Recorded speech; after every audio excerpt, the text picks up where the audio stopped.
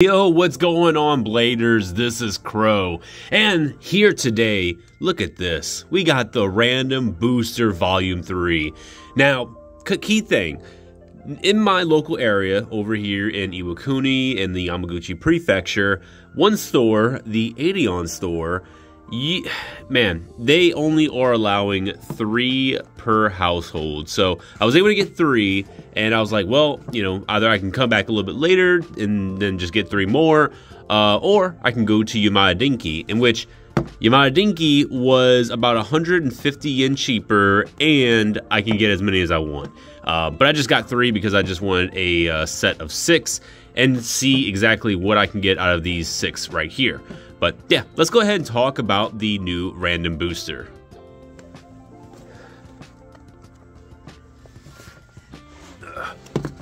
It only has 6 minutes. Alright guys, so taking a look at what can possibly come in this new random booster, we are going to have the TyrannoBeat, and this is basically going to be the prize one that has the Quake bit, and then you're going to have another TyrannoBeat. I don't know what ratchet and bit this one has, but yeah, I mean, if you don't get this one, you get this one. I think one of these is actually going to get the Quake bit as well. I really didn't look too deep into the contents of this box. I really want to be surprised, but I was really observing the main prize bit, or the main prize blade, and just seeing like how cool this is going to be.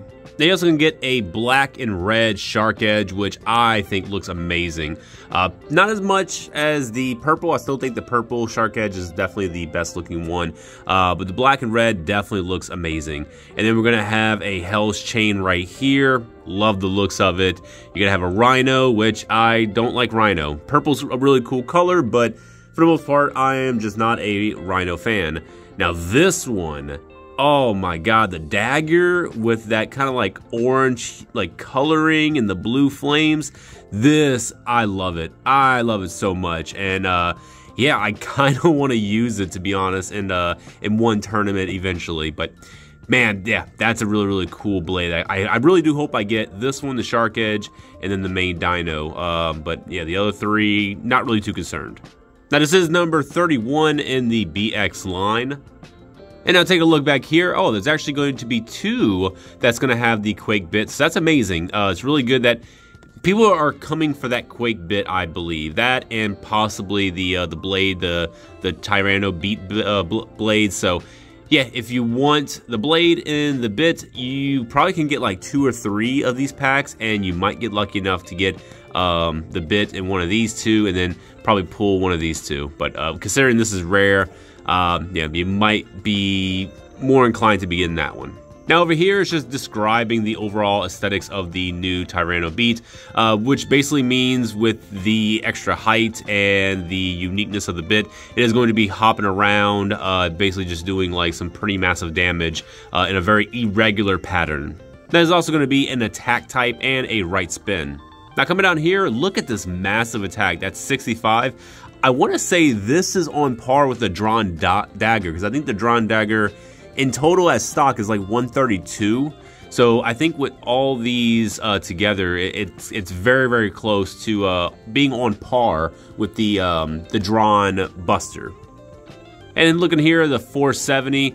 Not a big fan of the 4 points, to be honest, guys. So this one, I'll probably opt out for a 960. That's really my comfort for you know, the attack types. But you know what? I'm still gonna try this as stock and just see how well it does. And then you're gonna have the Quake bit, which is the brand new bit. Obviously, it's gonna have very, very high attack because it is just going to, what I've seen so far, I've only seen maybe a couple of videos, but this thing, it just goes crazy in the arena. So it's going to have that massive high attack, and it looks like it possibly is going to be catching on to the X line a little bit more frequent. And looking over here, you're going to have very, very high burst resistance because obviously it is an attack type. So with the description out of the way, let's go ahead and crack into these 6 boxes.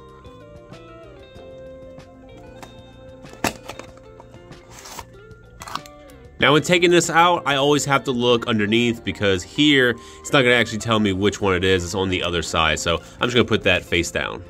All right, so here's the big reveal. Which one is it? It is number 6, so I don't know which number 6 is, but we'll go ahead and check it out. All right, so number 6 is going to be the Rhino, and it is going to have the Quake tip with it. So I'm gonna go ahead and just put this aside for a bit and take a look at this bit. Now, taking a look at the Quake tip, I mean, honestly, guys, I don't think I've ever seen a bit or just any kind of point this unique in the Beyblade line. I mean, it's just like irregular pattern. It has all these like, I don't know, man. It's just so asymmetric and just very, very bizarre. It's coming down at an angle, and all the different gear points is going to be coming down and exceeding on the flat bit. So yeah, I mean, this is just bizarre, and I am truly excited to see how it's going to perform. Now, coming back over here, it is for sure a purple Rhino. That's pretty much it. So like I mentioned before, I have no care for the Rhino. I don't think it's that great of a Bay, both aesthetically and performance based. So yeah, I just don't really care too much about it. All right, so let's move on to the next one. All right, so I can already tell this is not the prize Bay because I accidentally cut here at the bottom, and yeah, you see that peeking. It's number 3. Yep, so let's go ahead and check it out. So here we have a blue and purple Hell's Chain, which I think looks amazing. I'm still more of a Hellscythe fan, not really a big fan of the chain. It's fine, but really glad I got a unique one. I didn't get another Rhino or something, but the one thing that I'm very much interested in is that we have a 980. I'm pretty sure this is the first 980 because the other one is a 960. So yeah, pretty cool that we get another 9 point. So yeah, I don't know how I'm going to use this, if I'm going to use it on anything in particular, but this as a stock, it definitely seems pretty promising because Orb is a pretty decent bit. So yeah, I'm very curious to see how this would perform as stock. And now for the next one.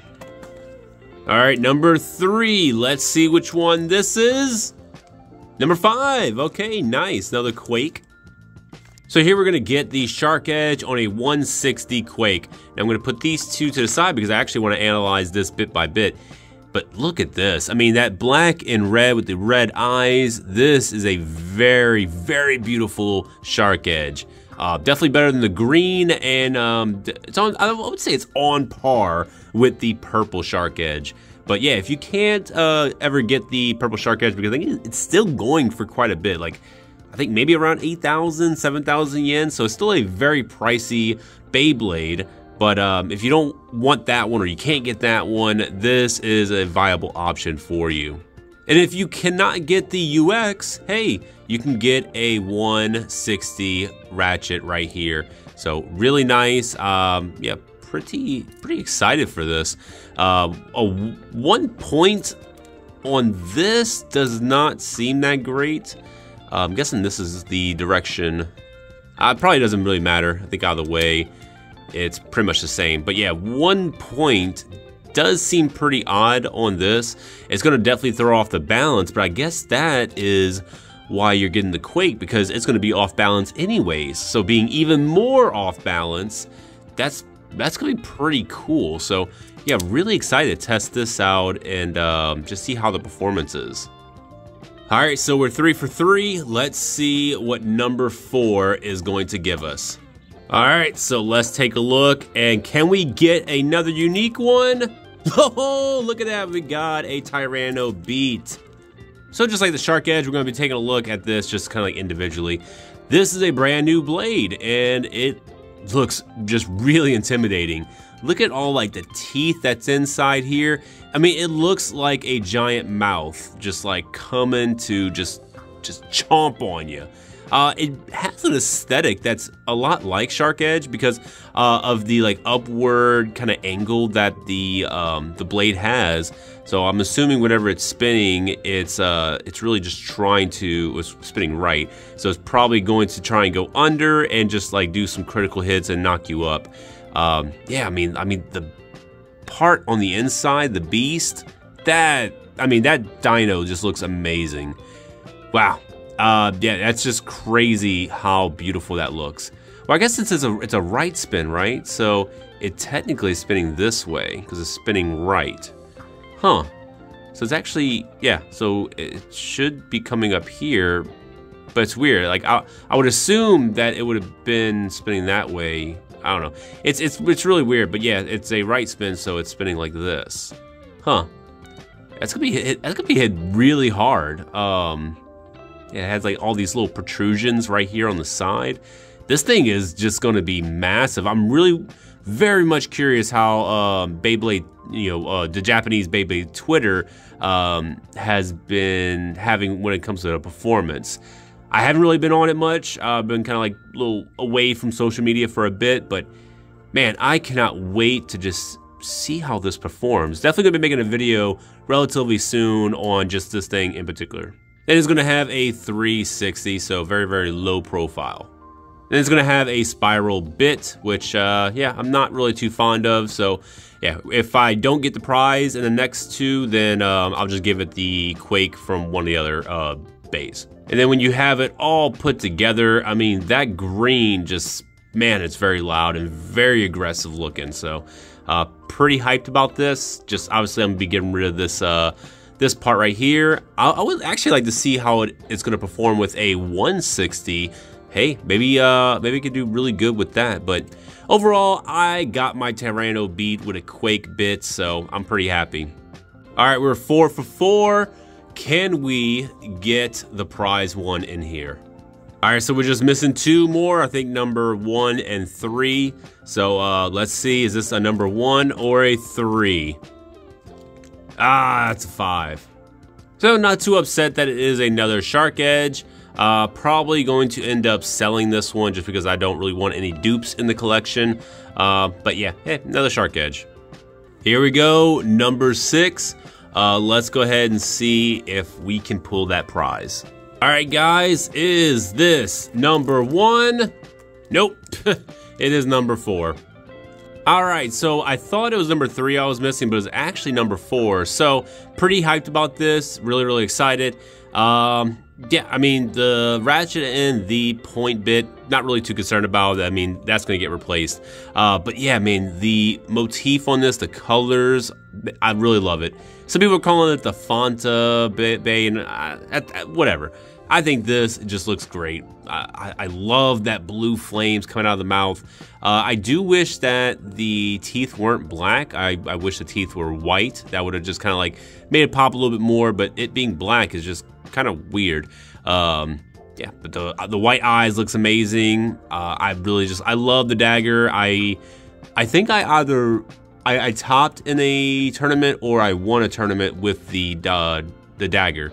So pretty excited about this. This is definitely one of my favorite drawn bays. I think this is better than the Buster, better than the sword. I just love it. It's so symmetric. It just looks phenomenal. All right, guys, so to conclude, I got basically almost all unique ones, except for I did get a second Shark Edge, which sucks, but you know what? At this point, I'm not gonna buy a bunch more random boosters just for the prize. I'm gonna buy the prize base separately. But yeah, I mean, this is good. This is phenomenal. I got 5 unique bays out of 6 purchases. So got very lucky. I'm really happy with this. If it was a bunch of duplicates, that would have just broke me completely, and I probably would have bought another set of random boosters. But yeah, with this, I'm just gonna go and buy the prize straight up. Now the plan from here, just until I do get the prize bay in the mail, I'll probably switch up the TyrannoBeat, take off the ratchet and that.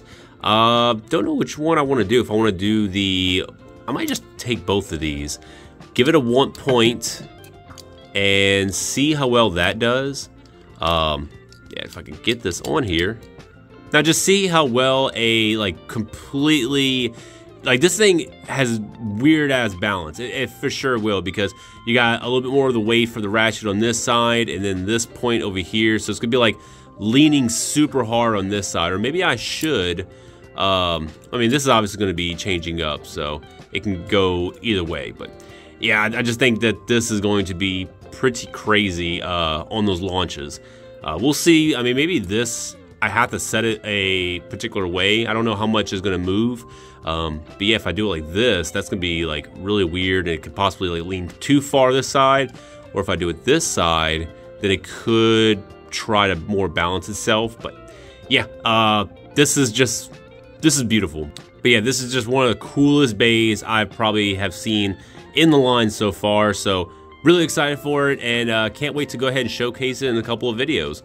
But other than that, guys, that is all from me. Really happy that I got to get so many unique ones. But yeah, if you like this video, please go ahead and like. If you like the channel and you like what you've been seeing, go ahead and subscribe. I mean, it's free, guys. It's absolutely free. And the more subscribers I get, the more inclined I will be to just keep pushing out content on the regular. But as of right now, I kind of just push out maybe a few videos every 3 weeks, because the releases of bays is about every 3 weeks. So that's when I'm kind of more inclined to do more videos, is the weeks of releases, and then usually about a week or 2 weeks of a hiatus, just so that we could do actual playing and testing and do some other hobbies and Gundams and stuff. But yeah, more subscribers, I'm gonna probably make more videos.